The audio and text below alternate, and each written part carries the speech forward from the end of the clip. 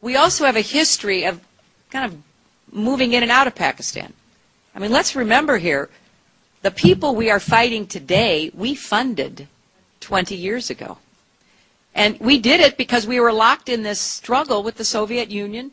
They invaded Afghanistan, and we did not want to see them control Central Asia, and we went to work. And it was President Reagan, in partnership with the Congress, led by Democrats, who said, you know what, sounds like a pretty good idea. Let's deal with the ISI and the Pakistani military, and let's go recruit these mujahideen, and let's get some to come from Saudi Arabia and other places, importing their Wahhabi brand of Islam,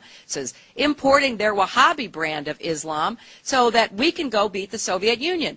And guess what? They retreated.